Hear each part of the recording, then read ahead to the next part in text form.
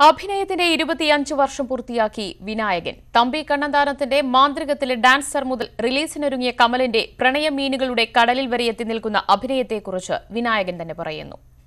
Junior ആർട്ടിസ്റ്റായും വില്ലനായും സഹനടനുമൊക്കെയായി കാൽനൂറ്റാണ്ടുകളായി മലയാള സിനിമയിൽ നിറഞ്ഞു നിൽക്കുകയാണ് വിനായകൻ. കമൽ സംവിധാനം ചെയ്യുന്ന പ്രണയമീനുകളുടെ കടൽ എന്ന ചിത്രമാണ് വിനായകന്റെ അടുത്ത ചിത്രം. മീൻ കടൽ മീൻ എന്ന് വെച്ചാൽ നമ്മൾ കാണുന്ന മീനല്ല, അണ്ടർ വാട്ടറിലെ ബ്യൂട്ടിഫുൾ കോറൽ മീൻസാണ്, ഭയങ്കര ബ്യൂട്ടിഫുള്ളാണ്.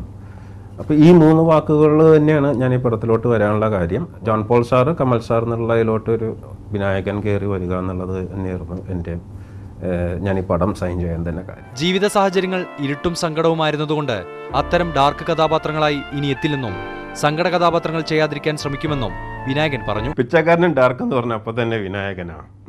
എല്ലാവരെയും പോലെ എനിക്കും സങ്കടം ഇഷ്ടമല്ല. രാജീവ് രവിയുടെ കമ്മട്ടിപ്പാടത്തിലെ പ്രകടനമായിരുന്നു വിനായകന്റെ കരിയർ മാറ്റിമറിച്ചത്. എൻ്റെ കമ്മട്ടിപ്പാടം പറയാം, അത് കഴിഞ്ഞിട്ട് ഞാൻ അതിലങ്ങോട്ട് തൃപ്തിയായിട്ടുണ്ടായില്ല, ഞാനൊരു ആസ് എ ആക്ടറാണെന്നുള്ളതിൽ. അപ്പോൾ ഞാൻ അത് കഴിഞ്ഞിട്ട് അടുത്ത പടവും കുറച്ച് ആക്ടിംഗ് എന്ന് പറഞ്ഞതിൽ കുറച്ച് സ്ട്രോങ് ആയിട്ട് നിൽക്കണം, അതുകൊണ്ട് തൊട്ടപ്പൻ ചെയ്തത്. Entertainment desk, news 18.